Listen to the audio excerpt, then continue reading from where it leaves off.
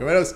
It is time now here for pick four for my pie back. We go to the Colombia Primera off for Monday, 7 Eastern time. We have Jaguares de Cordoba and Envigado.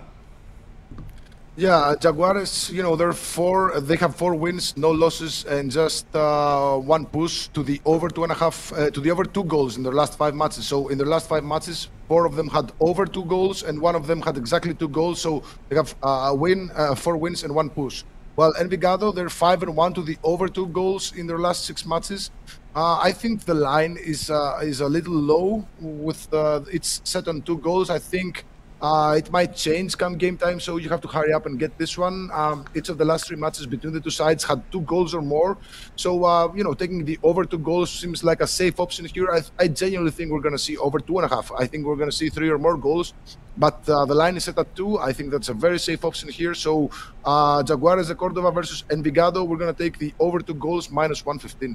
All right, Paul Lagouretos, find his picks over at Tony'sPicks.com. Here we go. We're going into action here from Colombia Primera off for Monday, 7 p.m. Eastern time. Jaguares de Cordoba and Envigado. In this one, he likes over 2 goals. The return, a minus 115. Hey, you guys are tuned to Stock Picks Daily. Join us Monday through Friday at 2:15 Eastern time. And of course, if you miss any of our picks, we'll do a complete recap at the end of the show. So make sure you stay tuned for that.